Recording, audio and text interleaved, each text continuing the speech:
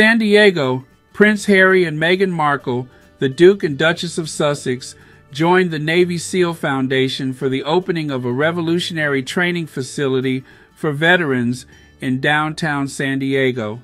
The Sussexes, along with Navy SEAL Foundation leaders, veterans, and their families, officially opened the Warrior Fitness Program West Coast facility with a ribbon-cutting ceremony on Wednesday evening. The ceremony was also attended by 250 Naval Special Warfare personnel and their families.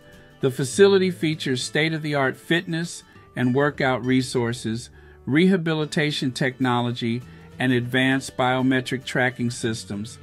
The new space boasts an 11,169 square foot gym with more than 8,000 square feet of quiet and specialty spaces in its upstairs areas. The Warrior Fitness Program aims to optimize human performance for warriors on the battlefield, transitioning to civilian life or retired from service, the Navy SEAL Foundation said. The Navy SEAL Foundation said the brand new facility will help active duty and veteran Naval Special Warfare personnel heal physically and mentally from combat. Prince Harry has supported various U.S. Veterans Foundations since moving to California, and it's not his first visit to San Diego. In June, the Duke of Sussex attended the Department of Defense's annual Warrior Games at Naval Station North Island. Prince Harry also made another surprise appearance at a Chula Vista movie theater in August. Moviegoers were astonished when the Duke of Sussex spoke to attendees and posed for selfies before a screening of his Netflix docuseries, Heart of Invictus.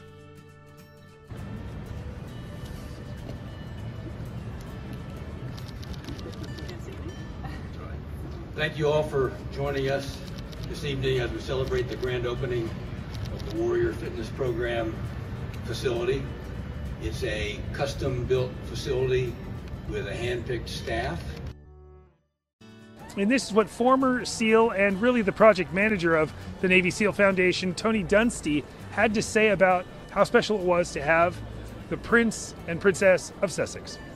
We're thrilled that the Duke and Duchess are here. It's quite an honor for them to be here for the commissioning. They've proven through the Archwell Foundation their commitment to veteran causes, domestically and internationally. Specifically, they've really destigmatized mental health issues for those who have gone through military service. And they've done that with courage. And it's just great validation to have them here. It's a great signal of partnership internationally, and we're honored to have them here for the grand opening.